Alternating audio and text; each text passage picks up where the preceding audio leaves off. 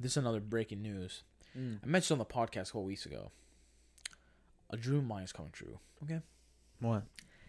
Power Rangers is getting its own multiverse on Netflix. They're rebooting it. They're bringing all the seasons back together. This is going to be insane. They didn't say if it was going to be animated. There's rumors there's going to be animated stuff and live action to keep that with like the tradition. But yeah, they're rebooting it and they're bringing all their past Rangers and like. So is Jason David Frank like his phone's buzzing? Like his Snapchat's overflowing. Lord Draken. I want Lord Draken to come and like he's probably gonna be the center of this whole universe. Well, he's the center of the franchise. He's literally the center of the franchise.